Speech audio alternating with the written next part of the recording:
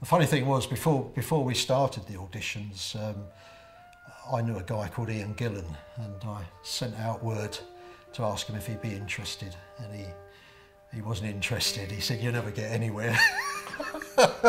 So it's kind of comical, well, ironic, you know, that he ended up getting the job anyway. The other guys had never heard of him. We started in '68, John Lord and myself, and we put the band together. And I don't think we quite knew what direction that we had, and we kind of flim-flammed around in certain areas.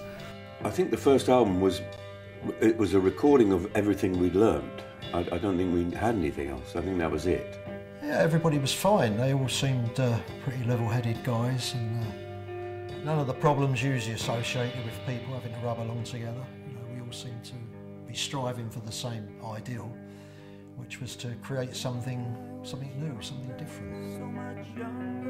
It was Ritchie that basically said, Rod's a very average singer, and Nicky's a great rock and roll bass player, but that's not where we're going. The limitations of Rod's voice for where the music was starting to get pushed was starting to show. We were just floundering.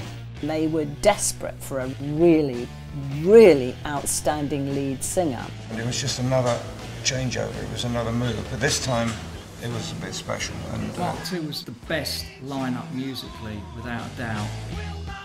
John was a great musician, and Ian was just an exceptional drummer. Roger is a very talented writer.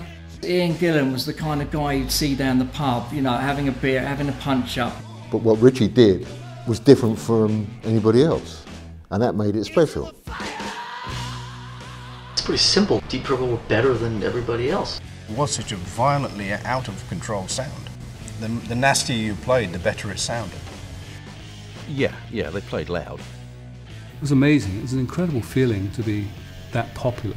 We've been stung by customs and excise for not paying tax on some records. We had discounts, we had bootlegs. I think that's how Virgin started. And bootleg albums, of course, were cheap, but we did have a go at Virgin. My manager called me and said, "Hey, I'm down here with the band and there's this problem with Ritchie can't play. Would you be willing to come down and you know, cover for him and sit in?" And you know, I was like freaked out. Ecco a voi I Deep Purple. Smash your way through the stomach, out with axes.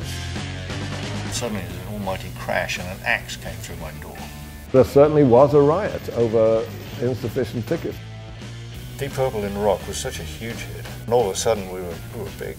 Deep Purple in rock was a big hit, but Superstar was even bigger. And you know, the coolest thing about this is it did happen.